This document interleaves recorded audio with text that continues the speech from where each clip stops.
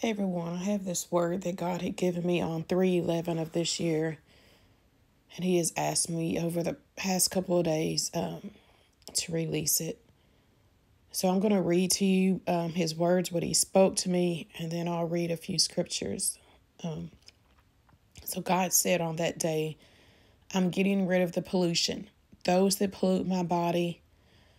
I have done a checkup of my body. I'm cleaning up my body. I'm getting rid of the pollution, starting with the chief polluters. He says, mega ministries will crumble.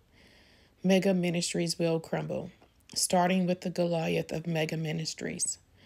Only those that are living a righteous life will stand. Only those that are the head of mega churches that are living a righteous life, that are preaching my unadulterated words, that are not adding or taking away from my words will stand, says the Lord. He went on to say, it is my body. I will do what I must. I will expose what needs to be exposed. I will uncover what has been hidden. I will reveal what needs to be revealed. Does it pain me to do this? Yes. I don't take pleasure in exposing my own body. I expose when my warnings have been repeatedly ignored. I expose when my people that are called by my name refuse to turn. I expose when my grace and my mercy and my long suffering, my goodness is taken for granted. Many will fall. They will be humbled. They will fall flat on their face. He went on to say, playtime is over. And as soon as he said playtime is over, he gave me a vision of a whistle. Jesus, Jesus, Jesus, Jesus. Jesus, Jesus, Jesus. And then he said, recess is over. On last night in prayer, he gave me a vision of, it was like a vision of someone being cut off at their knees. And their legs were taken out from underneath them and they fell to their knees. And immediately the scripture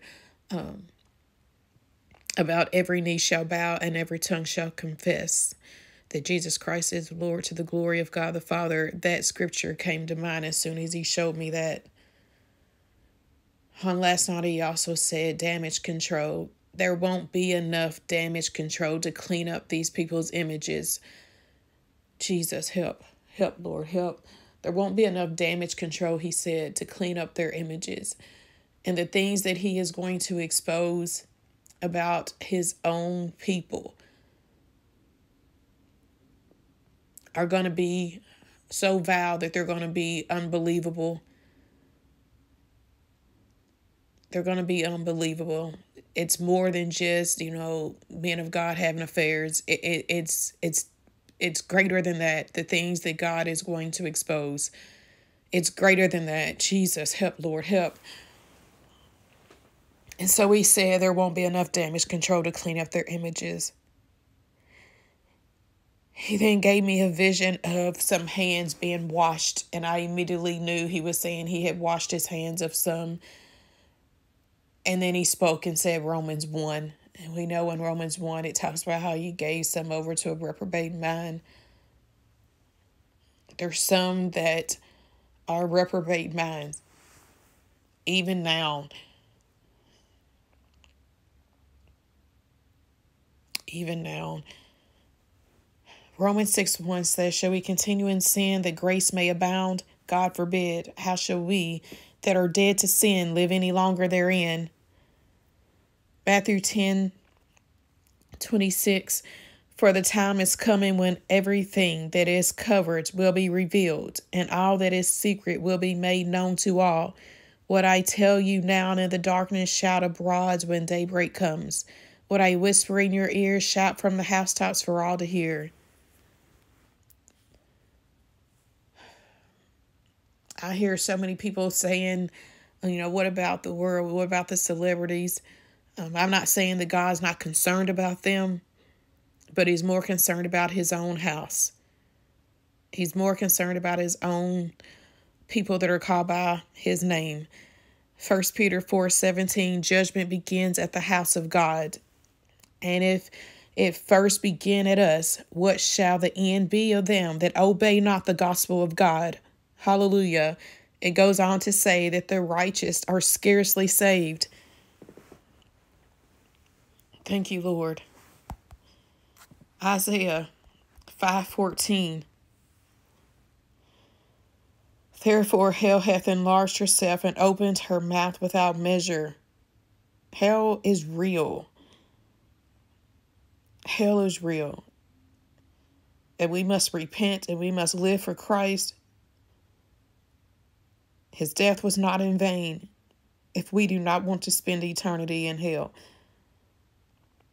Isaiah 5:15 says, and the mean man shall be brought down, and the mighty man shall be humbled, and the eyes of the lofty shall be humbled. But the Lord of hosts shall be exalted in judgment.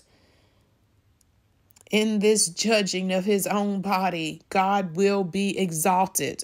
Hallelujah. He will be exalted.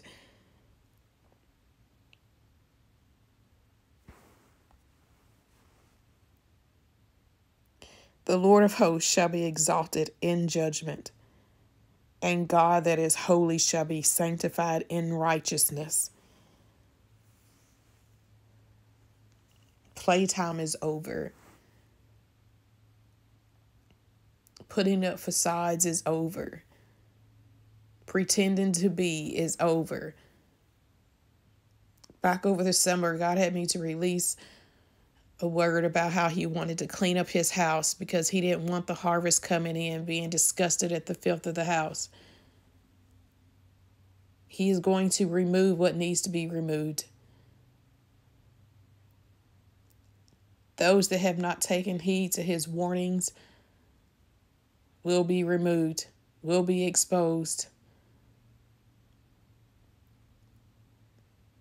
And as I said, the things that are going on is unbelievable.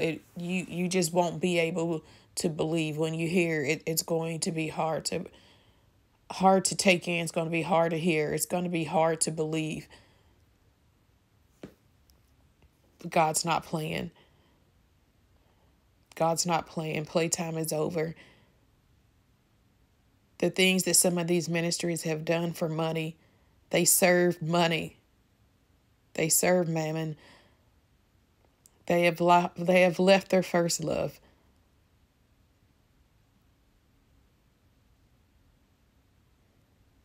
And God is still loving and still gracious and still merciful. His nature has not changed. But he says enough is enough. I've given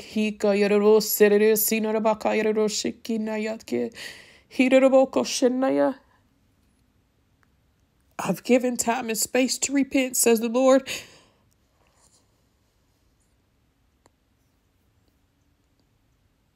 And when we don't, when he's been so good and we don't, he says it's a slap in his face. As though spit on him on his way to the cross. That's what we are doing to him. I repent, Lord. Whew. I repent, Lord, for all the times that I didn't take heed to warnings. I repent, God. Jesus. Forgive me for even being a procrastinator. Forgive me, Lord. Hallelujah. Forgive me, Lord. I pray that you take this word back to the Lord. I pray that we would all examine ourselves, examine our lives. I pray that we would make things right with our Lord and our Savior. I pray that we would show him that his death was not in vain. I pray that we would show him that his death was not in vain. Repent, repent, repent, and turn in Jesus' mighty name.